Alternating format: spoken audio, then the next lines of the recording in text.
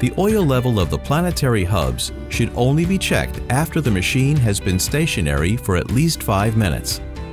The level check plug must be on the horizontal axis of the machine. Remove the cap and check that the oil level is flush with the hole. If it is below, top up with specific oil through the same hole using an oil pump. To change the oil in the planetary hubs, begin by moving the machine until the plug is on the vertical axis of the machine. Remove the plug and drain the oil completely into specific containers. Wait until it has finished dripping. Once all the oil has drained out, move the machine until the plug is on the horizontal axis of the machine. Fill through the filler hole until the oil is flush with the hole. Replace the plug. Perform some transfers with the machine and check the oil level again.